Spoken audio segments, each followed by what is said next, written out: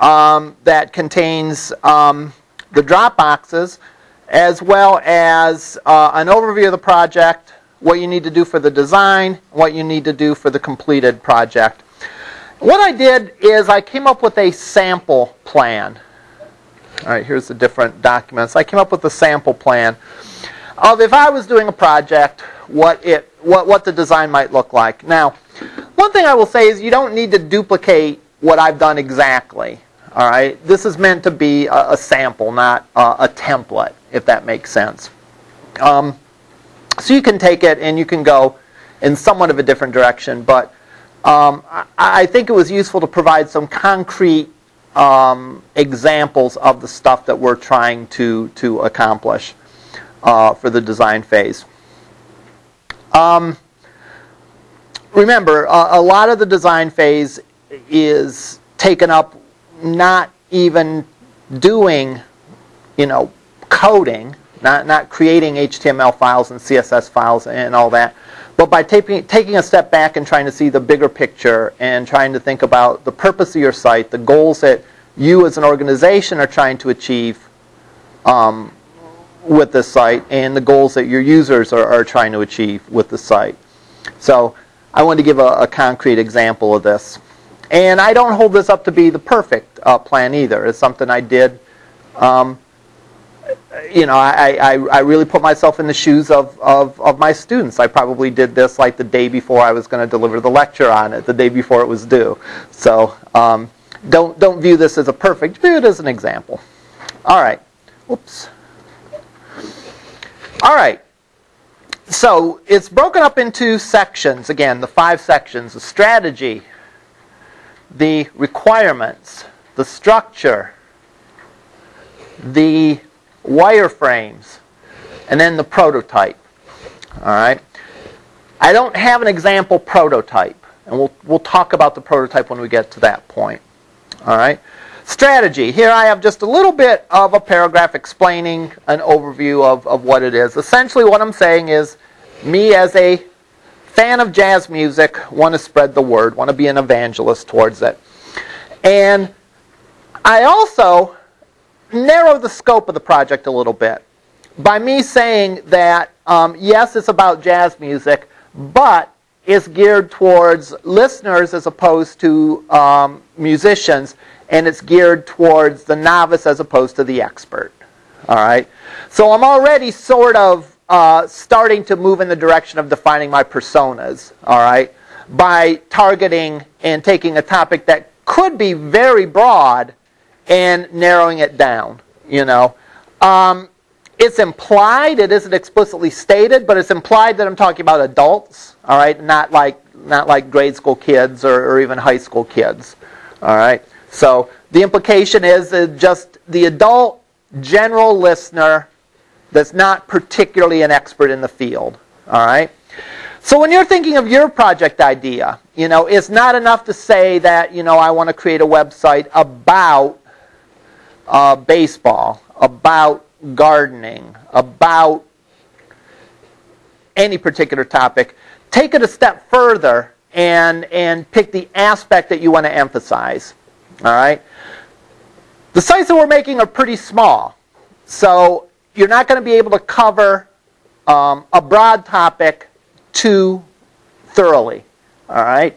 So you're better off picking a small area and focusing on that, as opposed to trying to cover everything and not doing a good job of it.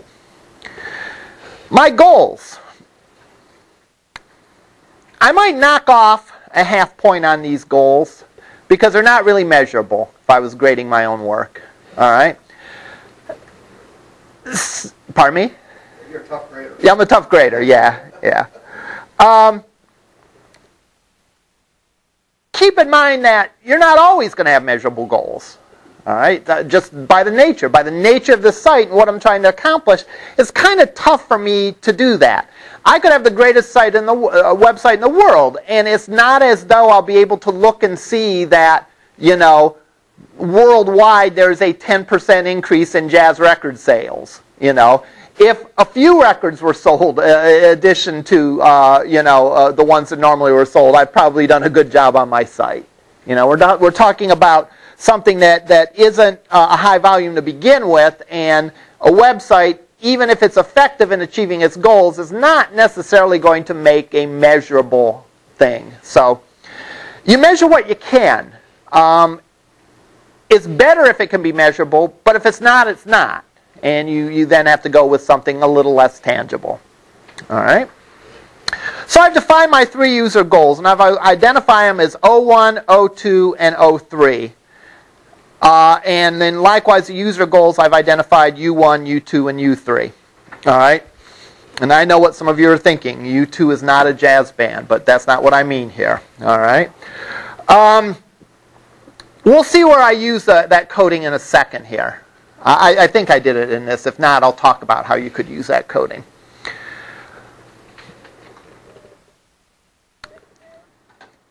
These are the things I want to achieve. I want to broaden the popularity of jazz. I want to expand the horizons of listeners. I want to give an overview. Now, how I'm going to do that is going to come into play in the next case. Likewise, find other musicians similar to the musicians that they already like. Find biographical information about jazz musicians. Get information that will assist them in building a jazz library. Again, if I were grading this, I would comment that this one almost smells more like a requirement than a goal. All right.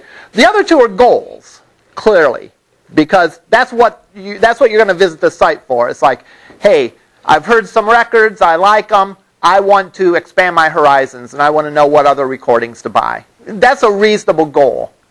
I guess finding out biographical information could be considered a reasonable goal too. All right.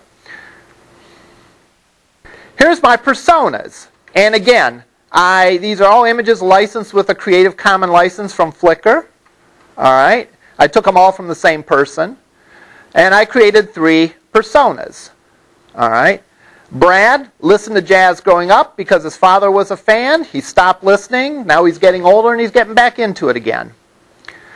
Mary Nelson is taking a jazz appreciation class at a community college, doesn't know much about the music other than what she learned in class, but likes some of it and wants to explore it further. And finally, this guy, Bob Jones, has a few friends. He likes some contemporary jazz. He wants to go back and find more information about the classics. Are these the only 3 personas that I could come up with? Of course not. All right. Depending on the size of the project and all that, you could come up with a bunch of personas. If you talk about Learning Community College's website, we already defined probably a dozen or so personas, if I recall correctly, when we talked about this the other day. But for the purpose of this, I'm stating that you come up with 3. All right, 3 feels about right given the size of the project that we're doing. All right. And they're 3 different. They're representative of 3 people that I could see coming to this with a slightly different slant, maybe, than each other. So it's not as though they have totally different goals, but they have different subtleties in what they're after that makes it interesting as opposed to just having one persona. Now, one thing that I have debated doing is really each persona could have its own goals. All right? And I've debated changing the assignment to do that, but I haven't yet for this semester. So you only need to come up with 3 user goals. All right? Really, each persona is going to have a set of goals. And they're not necessarily going to have 3. All right? I picked 3 goals again because I have in my mind how big of a site I want. All right, from you. I don't want you creating a 1,000,000-page site. Or let me rephrase that. If you want to create a 1,000,000-page site, have a blast. I don't want to require you to create a 1,000,000-page site. All right, so 3 goals, yeah, that sounds about appropriate for the kind of thing that we're doing. 3 is an arbitrary number. All right, but I am asking that you consider like the stuff that's important, because that's a big aspect of web design, is given the goals of the, defining the goals, but not putting every possible thing that people might want to accomplish as a goal. For From time to time, you hear people when they're looking at the requirements of really any kind of software, whether it be web stuff or desktop applications or whatever, say things like, well, the user might want to do that. Well, yeah, the problem is you could do that really all day, and you could come up with tons of features and devote a lot of time and effort to something that really doesn't add that much value. I'll give an example. I worked on a website for a chemical company, all right? And this was actually pre-9/11, all right? And so I imagine that the conditions I'm going to describe are like times 100 now, all right, post 9/11. But they created, or they sold chemicals that like biological labs use, all right? So if you're doing testing, if you're doing research and some topic in biology, you might buy chemicals from them to do whatever it is that you do. All right? Now, some of the chemicals are potentially hazardous, of course. Right? It makes sense, right? So you have to be careful with them. When you ship those internationally, as you can imagine, there's a lot of security issues and such. So calculating the shipping to ship something like that internationally is a giant pain. All right? Very difficult. All right? If I recall correctly, into one of the countries, you could only ship this kind of thing to a couple different places. So you could only ship it to the post office in such and such city, and if you lived in another city, you had to come and pick it up and present ID and that sort of thing. And again, pre-9/11, after 9/11, I'm sure it's a lot worse than that. Well, incorporating that logic into the web application that we created, and again, we're not doing this kind of programming, but still the idea remains the same. Incorporating that logic into the site that we were developing probably took just the portion of it to calculate the shipping cost and nothing else for international sales, probably took a quarter of the resources. So everything else about ordering the chemicals online and displaying it and search and any other functionality you can think of on this website was 3/4. 1/4 was figuring out one number, all right, for an international sale. All right? Now, this gets done and this gets implemented. Who knows if they even had any international sales? They may have had a few, but they could have just as well said, for international sales, call this number, all right? And they could have got off way cheaper on the website and probably only had, a minimal, interruption with the calls. The point is someone, when they were developing this, was saying yes to everything when the question was asked, do you think our users might want to do this? Yeah, they might want to. Do you think that while in the middle of me typing my resume, I might want to make a cup of coffee, therefore I should integrate into Microsoft Word a little option that I can control my coffee maker? Yeah, I might want a cup of coffee while I'm writing my resume. That would be awesome, right? Right? Except when you consider that, A, if they put that in, would you be able to find it in the menus? And would that get you away from the things that you want to do 90% of the time, like, change the font of something or whatever? All right. So the point in limiting you and forcing you to limit the number of goals is a case of selection, because to a big degree, that's what we're doing. Remember, we want to make the common things simple and allow for the less common things. So in the case of the chemical company, if we made the typical ordering that colleges and universities here in the United States did, if we made that simple, and we gave an option for international, like contact your local sales rep if you want an international order or something like that, then we probably could have done a much better job in terms of budget and simplified the whole process. So I want you to be selective in thinking of this. All right? Again, 3 is an arbitrary number. I wouldn't go less than 3. I wouldn't really go much more. I mean, if you come up with 5 goals, that's probably okay. If you come up with 10 goals, you're probably doing too much work. Spring's coming, It's going to be nice weather. You don't want to be spending all your time working on a project like that.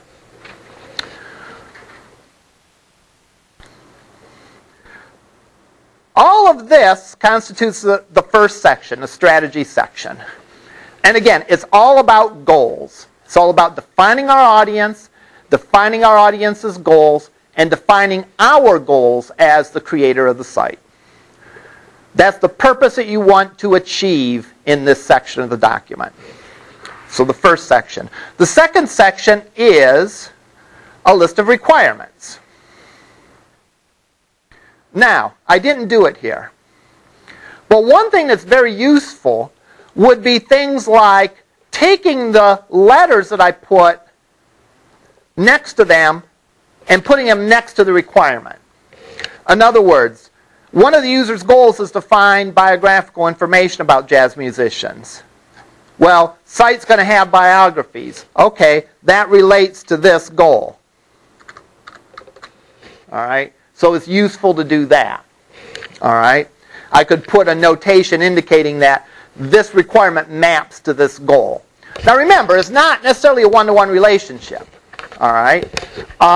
One goal could map to several requirements.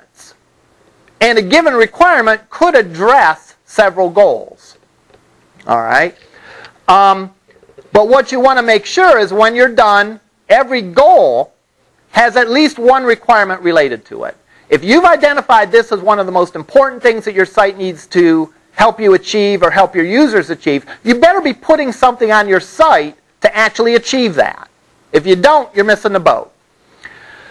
The reverse is also true. If I'm putting stuff on my site, each requirement better relate to one of my goals. Because if it doesn't relate to one of my goals, then do I really need it? All right? Do I really need it?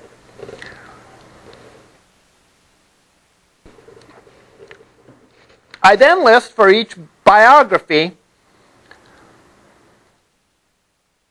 different aspects that I'm going to be talking about.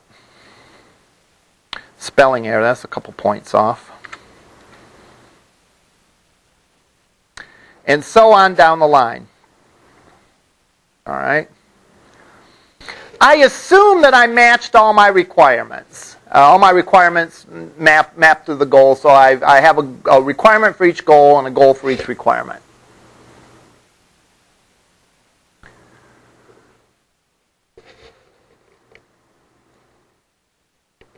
Link to Amazon for one or two best recording. You know, clearly that relates to the one person's goal of building a jazz library, because that'll help them purchase the music.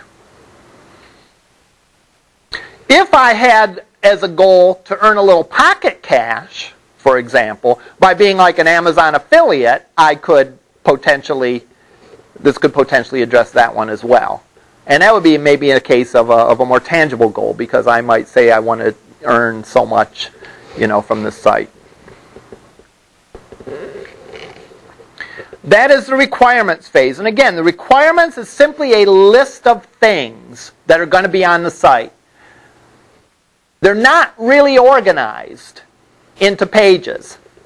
All right? That comes in the next step. We have all this information that we want to put on our site. All right? That's the requirement phase. Hopefully that'll help us achieve our goals. That's the strategy phase. Now we got to organize that information. And we're going to organize the information, first of all, by doing a structure chart. I'm doing a simple hierarchy where I have, and it's flat, it's not tall, where I've decided to break things down primarily by instrument. All right? You could argue, is that the best way to do it? And I explained why I picked my organizing principle. All right? I explained why I picked a simple hierarchy. And for most of you, the no-brainer kind of answer is you picked a simple hierarchy because that's what you do for this size of a website. As far as the organizing principle goes, again, remember the sporting goods store. We could organize our stuff a bunch of different ways. Why did we pick the way that we did? We should rationalize that. We should show people that we thought about other options. All right? And here's why we've done that. All right? When I talk about showing people this, what do I mean? I mean, typically, when you build a website, you're building it for someone else.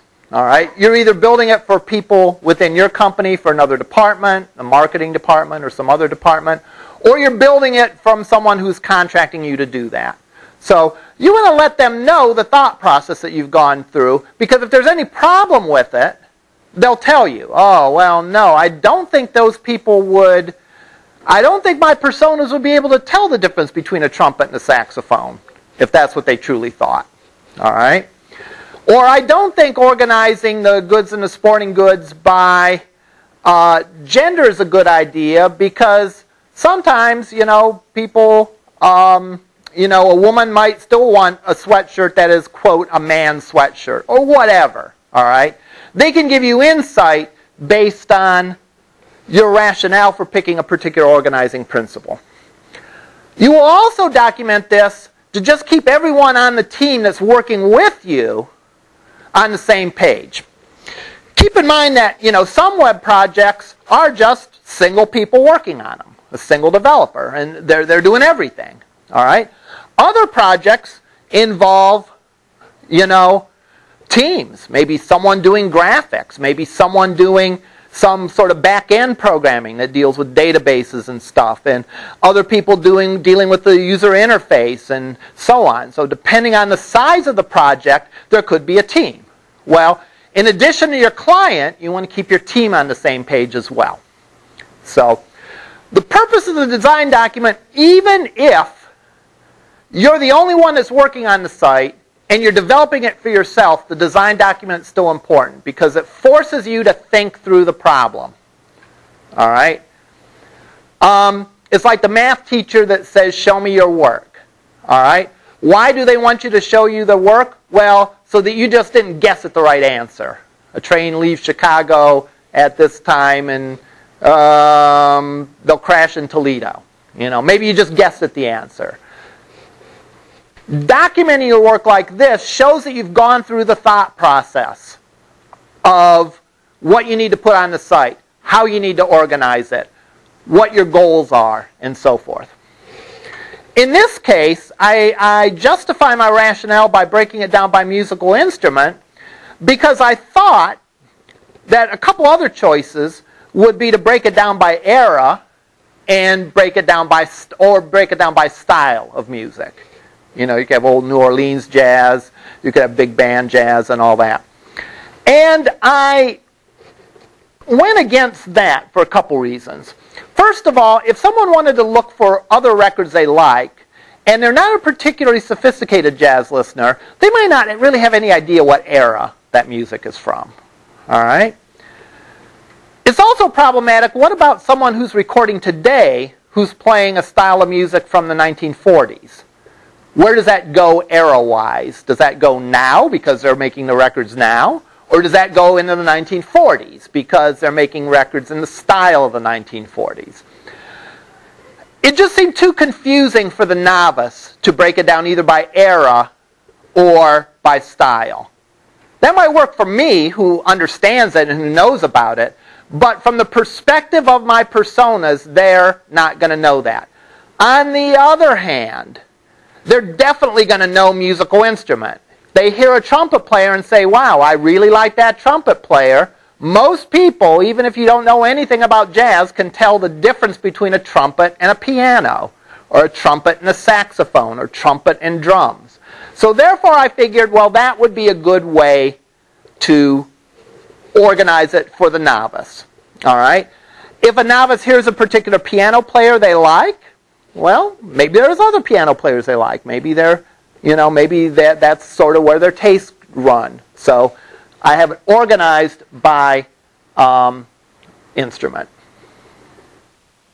And then I have a more detailed argument for that. Again, it's important to show your thought process. Designing is a lot about making choices. You have a lot of choices, and you have choices at every level.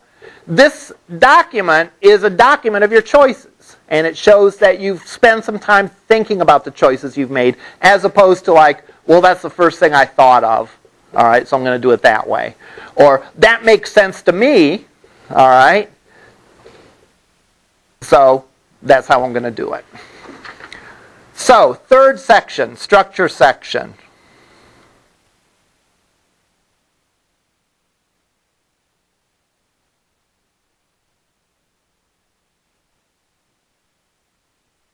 Fourth section is my wireframes. Were I grading this, I would probably write and say, really, these aren't three different wireframes. Really, this is one wireframe, and you could have gotten by with just one wireframe and a couple of notes. And I would have said, yeah, that's okay. I probably wouldn't have taken points off for it, unless I was really, really in a bad mood. All right? That's a joke. I don't grade based on the mood I'm in. All right? What this shows, though, is this shows the basic structure. All right? My home page is going to look like this. I'm going to have a banner that goes across the top. I'm going to have a navigation that goes along this side, and I'm going to have a paragraph explaining the purpose of the site and some images. That's really all a wireframe does, or needs to do, is show on a very high level how each page is going to be organized. Now, if you notice, my instrumental page is virtually the same, has the same navigation, has the same banner. The only difference is the content area is a little bit different. I guess I didn't have to draw another wireframe to do that. I could have just put a note to say in the instrument section it's going to have this stuff in it. Likewise with my index links. It's really the same wireframe. I just have some notes there. But that's what a wireframe is. And wireframes, again, typically, most of your wireframes are going to look very similar. All right? Why are they going to look very similar? Number one, all of you are doing approximately the same size website. So there's probably not going to be the need for there to be a more involved structure. If I was doing, for example, a gigantic website, I might have, in addition to my main navigation, I might have a sub-navigation section. I might have a news bar as a sidebar on it, or something along those lines. So if I was doing a bigger site, I might have more sections than this. But for a smaller site, this is probably pretty typical. But the only other thing that you might want to put is you might want to put a footer on it. So that's one reason why your wireframes are going to look similar. Second reason why your wireframes are going to look similar is people have been training to view your site ever since they started surfing on the web. All right? What do I mean by that? I mean that there's certain sort of conventions on the web. All right? Just like there's certain conventions with books. All right? We've got a book here.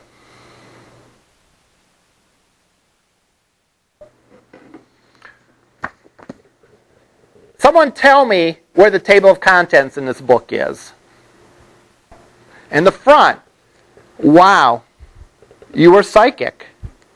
Right? Because the table of contents, sure enough, is in the front. Where's the index of it? At the back.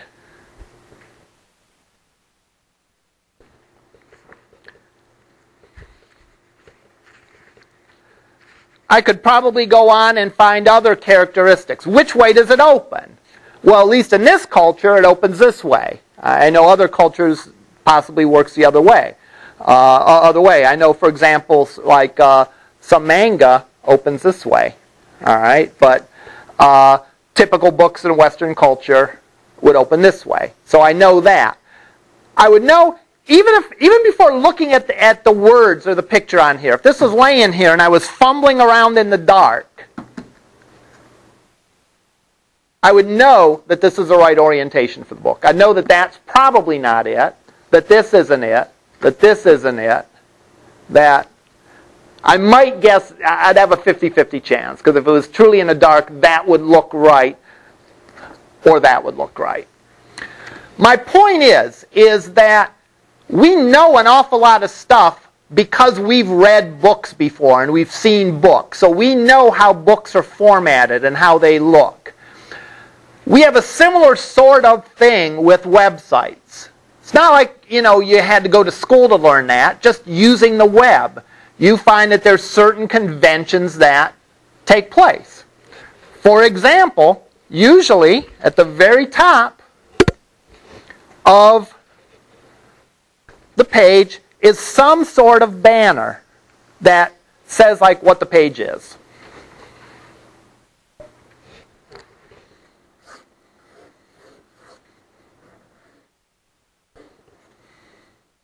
Now, that banner can be a little different. It doesn't have to go all the way across. Maybe the banner's like this.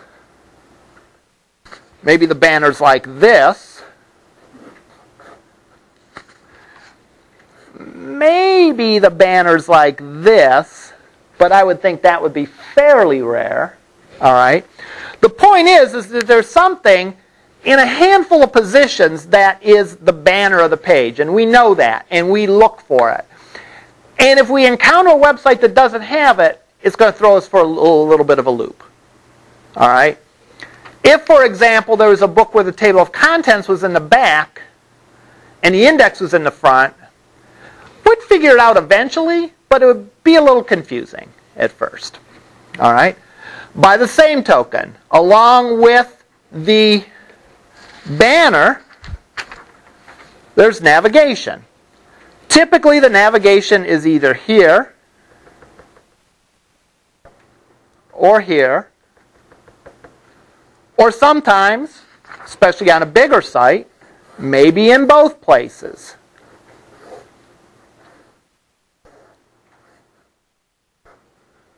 All right.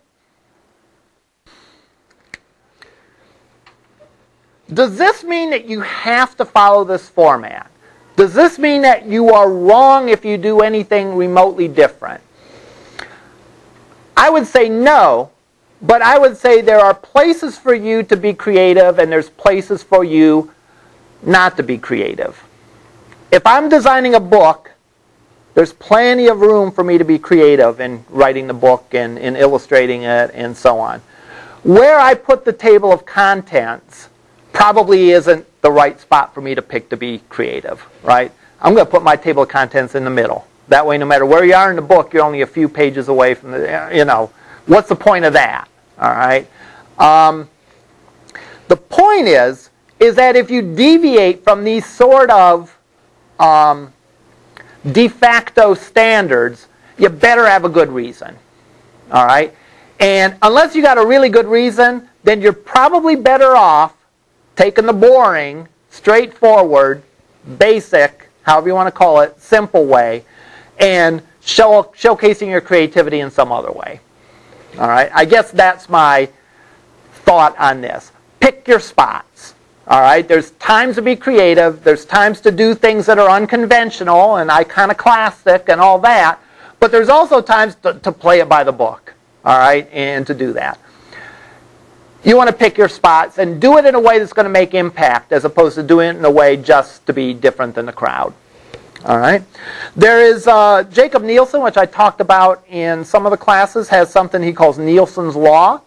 And Nielsen's Law states that no matter how great your website is, people spend more time on other websites than yours. Right? So Google's a great website. I spend a lot of time on Google, but I spend more time on sites that are not Google. All right? And the same thing applies for any other site that you can name. I don't spend more than half my time on one site, no matter what. What does that mean? That means that the way the other sites work and look and so on is important, and you ought to pay attention to that. Let me show you an example of that. What does text that is underlined mean? It means it's a link. Don't ever underline text unless it's a link. Why? Because no one else underlines text unless it's a link. Let me show you an example of a site that obviously was missing that day in class when I went over this. And I hate to pick on these guys, but they're such a good example of something bad that I have to. All right. Yeah, I'm not crazy about the colors and all that, but we can forgive them for that. Here. Northeast Ohio Jazz Calendar as of 3/1. Click more below for the Northeast Ohio Jazz Calendar. Do you know how many times I come to the site? What do you think I click? I click this. I click it hard. You know? Doesn't matter. They're telling me to click this more down here. And that is the actual link. Why they would do that, I have no idea. All right? Real small thing, but what's the real problem here? The real problem here is they violated the de facto standard of blue underline equals link. And therefore, it confused me. This is the equivalent of having like the table of contents in the middle of the book. All right? Maybe not that bad, but it's equivalent to doing something in a very non-standard way. All right? If they even said something like, oh, click the link below or click the more below, even if it didn't say it, you know, even if it had the same verbiage, if it wasn't blue and underlined, it probably would be more straightforward. All right? Can I ask a question? Yeah. If you're decorating your links, should you not play around with colors then and keep the visited always blue even if it doesn't look really nice to look at well on your site? Excellent question. The statement was that, does that mean that I should never deviate from the blue underline? And the answer to that is no. It's one of those statements from symbolic logic. You know, P implies Q doesn't mean that not Q implies not P or something like that. I don't know. I wish my geometry teacher was here. If you're going to make something blue and underlined, it better be a link. The reverse is not true. If it's a link, it better be blue and underlined. Okay? As long as you adopt some sort of convention that is obvious to people, then it's okay if the links are not blue and underlined. All right? I guess is what I would say. So, let's pick a site. Where do I want to go today? Oh, let's go to Microsoft.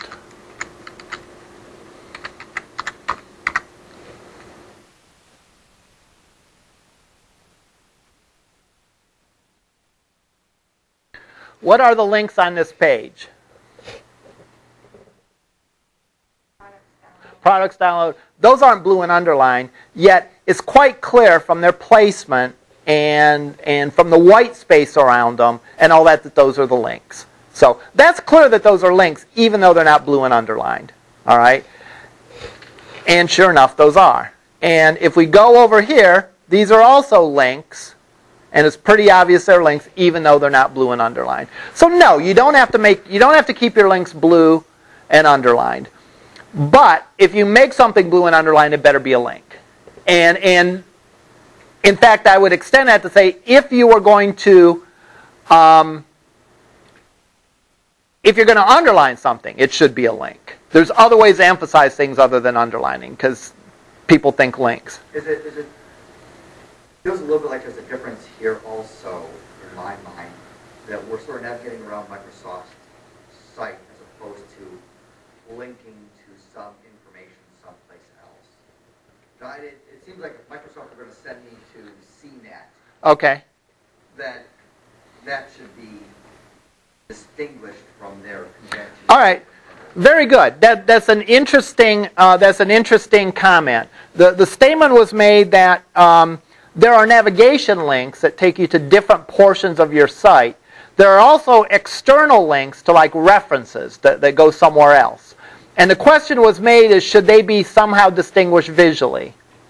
And I guess my answer is that's not a bad idea. You could somehow visually, and again, you could do that via styles, do that via classes, external link versus internal link. And I've seen some places they'll do a little icon next to it. You know, that indicates it's an external link and all that. But yeah, that's a reasonable thing.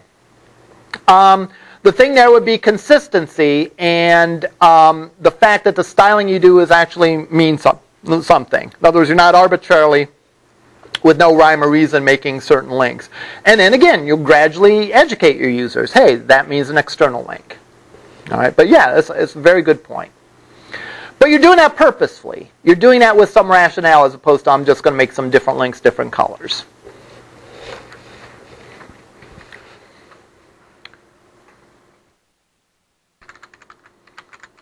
We look at Apple, same sort of thing.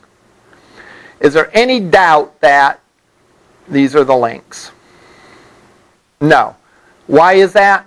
Based on the position.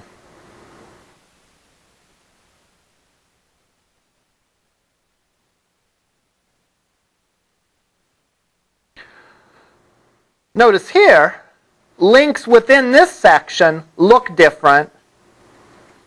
Or how do I want to put this? It's obvious to people that this is a link, and it's obvious to people that this is a link, even though they look different. All right? And it's amazing. So, you know, how do I want to say? It's very deliberately and artfully done. And what we know based on conventions of the way websites work, helps us out to do and identify those things as well. I also think that they use a command structure. It's buy now, find a store. So, whereby down below we've got just what I would say a reference structure. Right. Informational structure. Right.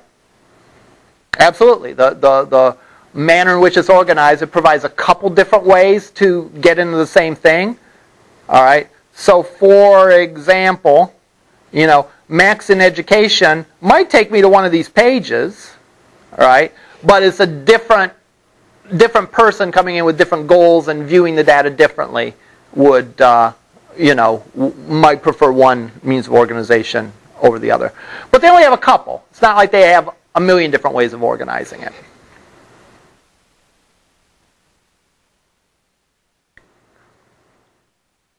Now, the blue underline is just, I think, the most obvious example that I could think of how you'd want to follow conventions.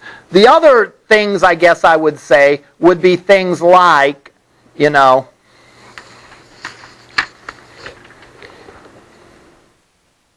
if you have some text here,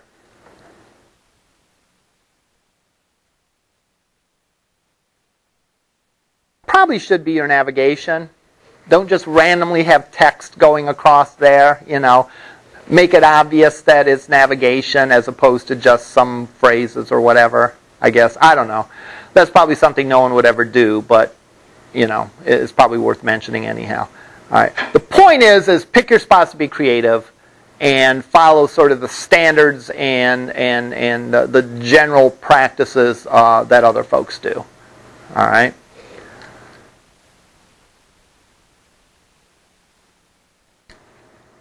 You want your site sort of to look like every other site, I guess is another way to put it. You don't want to look exactly the same. You want individuality. You want it to stand out, but you also want to pick your spots.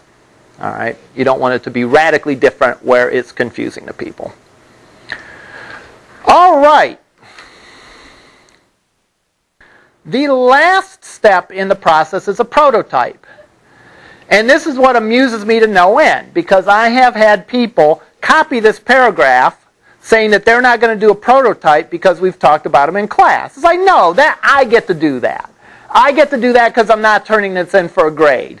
Life's not fair. You are turning this in for a grade, and therefore you do have to do a prototype. So this is notes, all right? And this is notes about a prototype, and we will likely spend the next couple of classes talking about how to take our wireframes that we develop and turn them into a prototype. All right, turn them into a prototype. All right. One of the things that people start to get a little antsy, I guess I'd say, about this time in the class is that people want really to be able to take more control of the layout of their page. Right now our pages just pretty much go linearly from the top to the bottom. And you know, hey, the first couple pages you do like that, oh, that's cool and all that. But then you get to a point like, I don't want it to look like that. I want the navigation over here and I want this over here. Well, we're going to move to that as we discuss how to take our wireframes and actually create templates and a prototype for it. What is a prototype? A sample. That's a good way to put it. Anyone else have another term? Looks like first run through. First run through, a rough draft. Test model or model. All right, all those are good answers. Question I get a lot of times from students is how complete should a prototype be? All right, and there's no definitive answer for that. All right. You don't want your prototype to be the finished site. You work too long on it if your prototype is the finished site.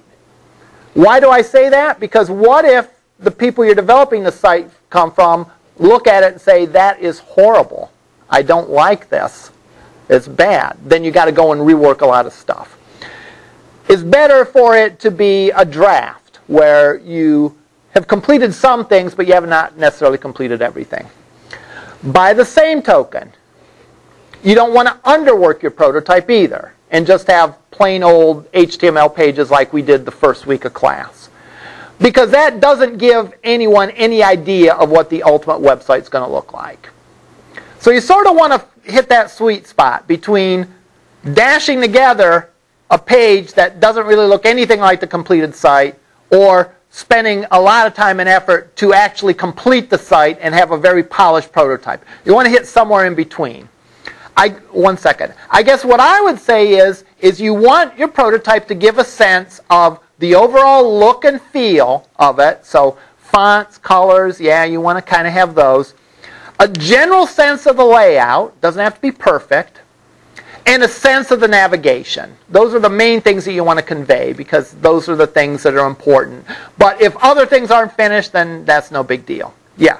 So, yeah, I think that's my question. If we've got a fair amount of text, we could put Latin gibberish in Yes. there just because that's something that our user or our client or whatever might actually be writing for us. Correct. Correct. So, yeah, if you don't have, or you don't have images, you could put just a stock image there if later on you're going to get images or Greek text. Now, the one thing I will tell you is that some users get really baffled when you show them that Greek text. And it's like, oh, what's that?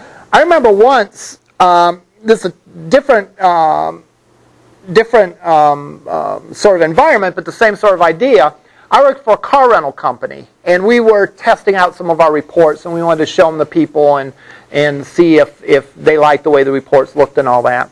Well, I just made up data, you know. Okay, we have a Ford Taurus that costs $7,000, you know, and blah, blah, blah. You just make up numbers, right?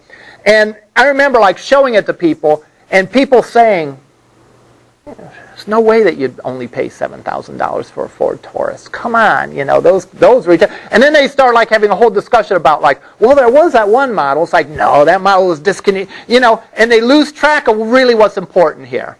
All right?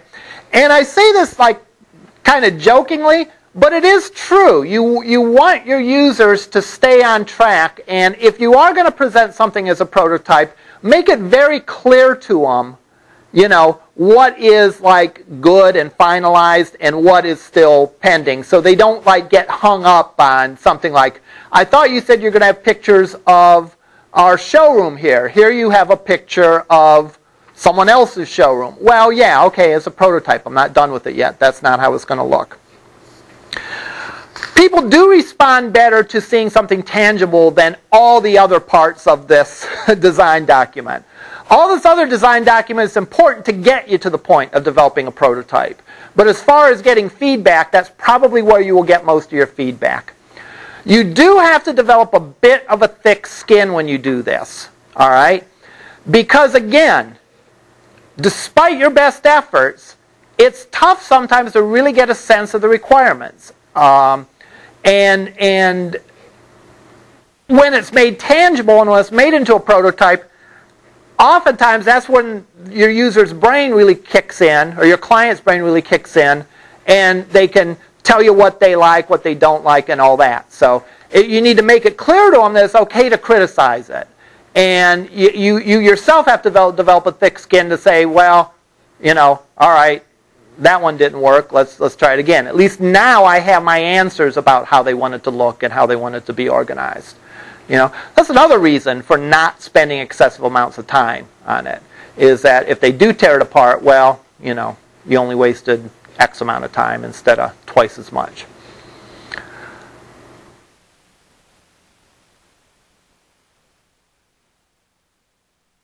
All right, any questions about this? So your design document will consist of the 4 pieces that I have in this document, along with a prototype.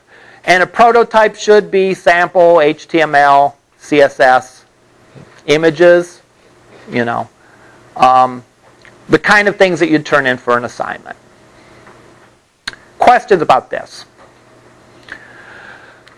What we will do next week is we'll start on the process of taking our wireframe and creating a template for it. All right? And we'll move into, we've gone over the basics of HTML, we've gone over some of the basics of CSS. We'll get heavily into the CSS to really get the page to look exactly how we want to, with the thought in mind that we're not just going to be developing one page here. We're going to be developing a suite of pages, to constitute an entire website. All right, questions? All right, we'll see you in lab.